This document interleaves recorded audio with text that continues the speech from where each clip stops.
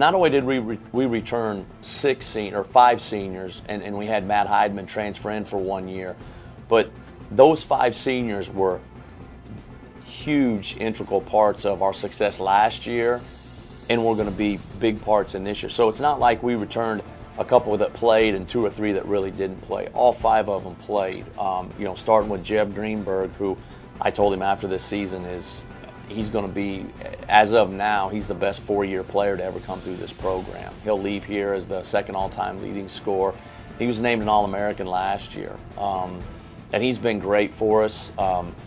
Kevin Harvey has been absolutely fantastic, was a newcomer of the year last year, was a 2nd-team all-conference player for us this year. And really, I think Kevin is what I call the heart and soul of the team. He's a guy that everybody looks to, and he's a guy that everybody rallies around. Mark McGrory is a kid that's been with us 4 years, played quite a bit as a junior and got better, and then it's one of those success stories. His senior year, he started every game, and he developed into be a really solid kid for us in the paint, and I couldn't be more happy with him. Chip Snyder, who played half a year last year, transferred from Bethel, had a really good senior year. He was a 3rd-team all-conference selection for us this year.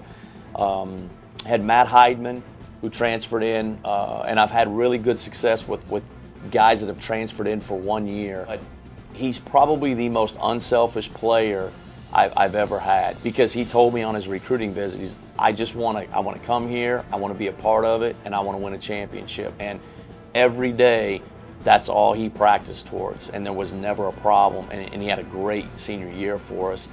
And then the last one was Jordan Wilcox, who was a good player for us last year, was an honorable mention all-conference kid. And then you saw him, he was just a totally different person this year. He wasn't a leader as a junior, he was just a good player.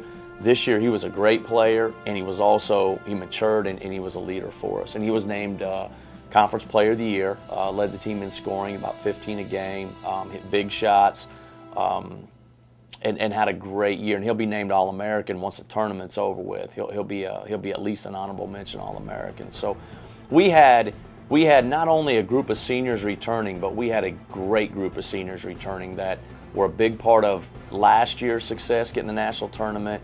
Basically were the result of this year's success, getting back and winning the league.